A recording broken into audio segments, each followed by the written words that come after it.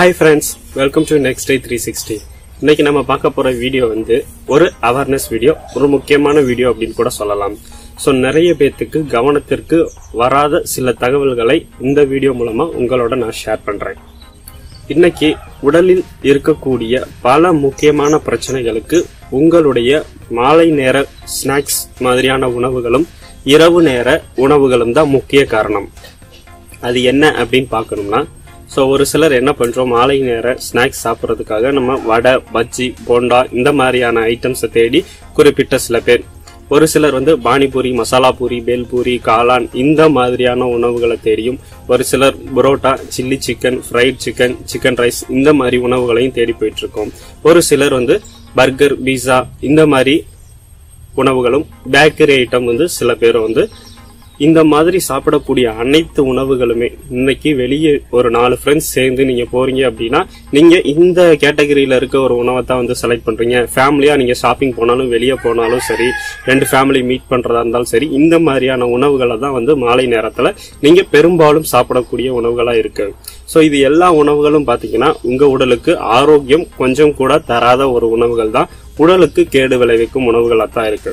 So இதனால உடலில் ஏற்படக்கூடிய பிரச்சனைகள் என்ன அப்படின்னு பார்த்தோம்னா, உடல் எடை இன்க்ரீஸ் ஆகிறது, கெட்ட கொழுப்புகள் வந்து உடம்புல தங்குறது, அசிடிட்டி, கேஸ், மலச்சிக்கல், உணவு குழாய் பிரச்சனை, குடல்ல புண், நோய் எதிர்ப்பு திறன் வந்து கம்மியாகிறது, அப்புறம் உடல் பலவீனமாகிறது, தைராய்டு பிரச்சனை, இந்த மாதிரி சொல்லிக்கிட்டே போலாம். இவ்வளவு பிரச்சனைகளையும் கொண்டு வந்து சேர்க்கிறது இந்த ஒரு 4 மணில இருந்து நீங்க ஒரு 9 மணி வரைக்கும் சாப்பிடக்கூடிய இந்த உணவுகள் தான். இந்த உணவுகள் சாப்பிடும் போது உங்களுக்கு எந்த விதமான ஆரோக்கியமும் உங்கள் உடலுக்கு கிடைக்க போவதில்லை. ஆரோக்கியம் குறைந்த, தரம் மிகவும் குறைந்த உணவுகளை சாப்பிடும் போது டயபெட்டிக் என்று சொல்லக்கூடிய இன்றைக்கு உலக அளவில் மிகவும் பரவலாக பரவிக்கொண்டு போய்கிட்டு இருக்கக்கூடிய சர்க்கரை நோய் வந்து வர்றதுக்கு இந்த மாதிரியான உணவுகள் முக்கிய காரணமா இருக்கு. ரத்தத்துல சர்க்கரையின் அளவு ஆல்ரெடி கொஞ்சம் வந்து இருக்கும். சோ இளம் வயசுல 20ல இருந்து 35க்குள்ள நீங்க இந்த மாதிரியான உணவுகள் சாப்பிடும் போது உங்களுடைய ரத்தத்தின் சர்க்கரை அளவை மேலும் மேலும் மேலும் கூட்டிக் கொண்டே போய் 35 வயசு உங்களுக்கு நெருங்கும் போது உங்களுக்கு சர்க்கரை நோய் என்று சொல்லக்கூடிய டயபெட்டிக்குள்ள வந்து நீங்க போயிடுறீங்க. அதுக்கு நீங்க சாப்பிடக்கூடிய இந்த மாலை நேர உணவுகள் தான் வந்து ஒரு காரணம். அடுத்ததா பாத்தீங்கன்னா பிரஷர் இன்க்ரீஸ் பண்ண ரொம்ப முக்கிய காரணமா இருக்கு. நீங்க இன்னைக்கு எந்த ஹாஸ்பிட்டல் போனாலும் சரி, எந்த டெஸ்ட் எடுக்கணும்னாலும் உங்களுக்கு வந்து சுகர் இருக்கா, பிரஷர் இருக்கா அப்படின்றது ஒரு நார்மலான கொஸ்டினா உங்களோட முன்னாடி வைக்கப்படுது. சோ இதுக்கு என்ன காரணம்னா, இன்னைக்கு இருக்கக்கூடிய இந்த மாதிரியான உணவுகள் தான். அப்புறம் கொழுப்பு, கெட்ட கொழுப்புகளை உங்க உடம்புல சேர்க்கணும் அப்படின்னா, நீங்க எங்க போய் பார்த்தாலும் சரி, நீங்க பச்சை கலர்ல கொஞ்சம் மூந்து ஊத்துவாங்க, கருப்பு கலர்ல ஊத்துவாங்க, சிவப்பு கலர்ல ஊத்துவாங்க, அதெல்லாம் என்னன்னு கூட தெரியாது. கேட்டா மசாலா பொருட்கள் அப்படின்னு சொல்லிடுவாங்க. சோ செய்யறவங்களுக்குமே அது தெரியாது.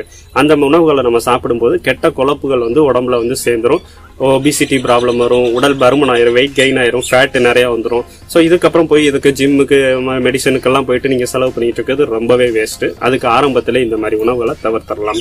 தைராய்டு பிரச்சனை நிறைய பேத்துக்கு வருது, உடல் பலவீனமாகுது. ஏன்னா அதுல எந்த சத்துக்கள் இருக்க போறதில்ல, ஆரோக்கியம் ரொம்பவே குறைவு, ஆட்டோமேட்டிக்கா உடல் வந்து பலவீனமாயிரும், நோய் எதிர்ப்பு சக்தி கம்மியாயிரும். உங்களுக்கு சளி காய்ச்சல் கூட அடிக்கடி வந்து வந்துடும். ஏன்னா நோய் எதிர்ப்பு சக்தி வந்து கம்மியாயிரும் உடம்புல இந்த மாதிரி உணவுகளை டெய்லி சாப்பிட்டுக்கிட்டு இருக்கிறதுனால. ஒரு 100 நாள் சாப்பிட்டீங்கன்னா, 100 நாள் ஆரோக்கியமான சாப்பாடு சாப்பிட்டவங்களுக்கும் 100 நாள் இந்த மாதிரியான உணவுகள் சாப்பிட்டவங்களுக்கும் நீங்க டெஸ்ட் எடுத்து பாத்தீங்கன்னாலே உங்களுக்கே தெரிஞ்சிடும் எந்த அளவுக்கு உடல் வந்து முன்ன இருந்ததுக்கு இப்ப பலவீனம் ஆயிருக்கு அப்படின்னு. சோ நிறைய பேத்துக்கு அசிடிட்டி, நெஞ்செரிச்சல், புளிச்சையப்பம் இந்த மாதிரி நிறைய பிரச்சனைகள் வந்து இருக்கும். ஸோ ஃபர்ஸ்ட் வந்து குடல் சுத்தம் தான் உடல் சுத்தம் அப்படின்னு சொல்லுவாங்க. குடல் சரியாக இருந்தால் உடல் எந்த ஒரு பிரச்சனைக்கும் உள்ளாகாது என்பதுதான் இந்த பழமொழியோட அர்த்தம். அப்போ இந்த குடலை பாதுகாக்கணும்னா நம்ம ஆரோக்கியமான உணவுகளை சாப்பிடணும். இதெல்லாம் தவிர்க்கணும் அப்படின்னா, நீங்க ஒரு ஃபேமிலியா போகும்போது, ஷாப்பிங் பண்ணும்போது, உங்க ஃப்ரெண்ட்ஸ்களை மீட் பண்ணும்போது நீங்க தேர்ந்தெடுக்கக்கூடிய உணவு வந்து மிகவும் ஆரோக்கியமான உணவாக இருக்க வேண்டும். அதுக்கு என்ன பண்ணலாம் அப்படின்னா, நார்மலா தள்ளு வண்டியில விற்கக்கூடிய, நீங்க நிறைய இடங்கள்ல பாத்திருப்பீங்க, இந்த சுண்டல், பச்சை பட்டாணி, கிழங்கு, அனாச்சி பழம் மாதிரியான ஃப்ரூட்ஸ் இதெல்லாம் வச்சு விற்பாங்க. ஸோ நீங்க ஃபேமிலியா அங்க போய் சாப்பிடுங்க. காசு உங்களுக்கு ரொம்பவே கம்மியாகும். மற்ற இடத்துல 1000 ரூபா ஆகுதுன்னா இந்த இடத்துக்குள்ள உங்களுக்கு 100 ரூபா தான் ஆகும், ஃப்ரெண்ட்ஸ் எல்லாம் சேர்ந்து சாப்பிட்டாலே.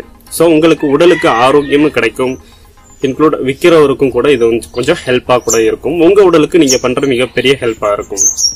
இந்த மாதிரியான உணவுகளை ஈவினிங் இரவு டயத்துல வந்து சாப்பிடுங்க. நிறைய பேர் வந்து parotta, chilli chicken, fried rice இந்த பக்கம் வந்து போயிட்டு இருக்காங்க. ஸோ இந்த மாதிரியான உணவுகளை தான் வாங்கி சாப்பிட்டுக்கிட்டு இருக்கோம். இன்னும் வருங்காலத்துல வந்து America chicken, Germany chicken, London chicken வந்ததான் சொல்ல முடியாது. ஸோ அது எல்லாமே எவ்வளவுக்கு எவ்வளவு நம்மளுக்கு நாட்டுக்குள்ள வருதோ அவ்வளவுக்கு எவ்வளவு உங்க உடலுக்கு தீங்கு விளைவிக்கக்கூடியதா இருக்கும். அதான் அந்த காலத்துல சொல்லுவாங்க, காலை உணவு வந்து ராஜா மாதிரி சாப்பிடணும், மதிய உணவு வந்து மந்திரி மாதிரி சாப்பிடணும், இரவு உணவு வந்து பிச்சைக்காரை மாதிரி சாப்பிடணும் அப்படின்னு சொல்லுவாங்க. காலை உணவு தான் வந்து நீங்க வயிறு ஃபுல்லா வயிறு முட்டை நீங்க சாப்பிடணும். மதிய உணவு வந்து கொஞ்சம் குறைச்சிக்கலாம். நைட்டு வந்து அரை வகுத்துக்கும் பாதி வகுத்துக்கும் வகுத்துக்கும் தான் வந்து சாப்பிட்டு படுக்கணும் அப்படின்றத சொல்லுவாங்க. ஏன் அப்படின்னா நைட்டு வந்து ஃபுல்லா நீங்க இந்த மாதிரியான உணவுகளை சாப்பிடும்போது உங்களுக்கு மெட்டபாலிசம் ரேட் வந்து உடம்புல ரொம்ப கம்மியாகும். அது வந்து உங்களுடைய ஜீரணம் நல்லா ஆகாத தன்மையை உருவாக்கும். குடல் சுத்தம் தான் உடல் சுத்தம். குடல் சரியில்லை அப்படின்னாலே உங்க உடல்ல பல பிரச்சனைகள், உப்பு கூடுறதா இருந்தாலும், சுகர் கூடுறதா இருந்தாலும், கொழுப்பு கூடுறதா இருந்தாலும், தைராய்டு பிரச்சனையா இருந்தாலும் எதுனாலும் உங்க உடம்பு வந்து சந்திக்க நேரிடும். அப்போ இந்த மாதிரி உணவுகளை வந்து தவிர்த்துக்கிறது ரொம்ப நல்லது. நான் இப்ப சொன்ன மாதிரி காலையில் நல்லா சாப்பிடுங்க, மதியம் வந்து ஓரளவுக்கு சாப்பிடுங்க, நைட்டு வந்து உங்களுடைய உணவுகளை கம்மி பண்ணிருங்க. முடிஞ்ச அளவுக்கு கம்மி பண்ணுங்க. பசிக்கு மட்டும் சாப்பிடுற மாதிரி பாத்துக்கோங்க. இதுதான் உங்களுக்கு ஒரு உடல் ஆரோக்கியத்தை கொடுக்கக்கூடிய நல்ல ஒரு உணவு வகைகளா இருக்கும். ஆகவே இந்த காலத்தில் இருக்கக்கூடிய நவீன உணவுகளை தவிர்த்து நம் பாரம்பரிய முறைப்படி ஆரோக்கியமான உணவுகளை சாப்பிட்டு உங்கள் உடலை ஆரோக்கியமாக வைத்துக் கொள்ள இந்த வீடியோ உங்களுக்கு ஹெல்ப் பண்ணிருக்கும் அப்படின்னு நான் நினைக்கிறேன். சோ இந்த வீடியோ பிடிச்சிருந்துச்சுன்னா நீங்க லைக் பண்ணுங்க, உங்க ஃப்ரெண்ட்ஸுக்கு இது யூஸ்ஃபுல்லா இருக்கும்னா ஷேர் பண்ணுங்க. சேனலுக்குள்ள இப்பதான் ஃபர்ஸ்ட் டைம் வர்றவங்க சேனலை மறக்காம சப்ஸ்கிரைப் பண்ணுங்க. மீண்டும் ஒரு நல்ல தகவலோட உங்களை அடுத்த வீடியோவில் வந்து சந்திக்கிறேன். நன்றி. மரம் வளர்ப்போம், மழை பெறுவோம், நிலத்தடி நீரை காப்போம். அன்புடன் Nextday360.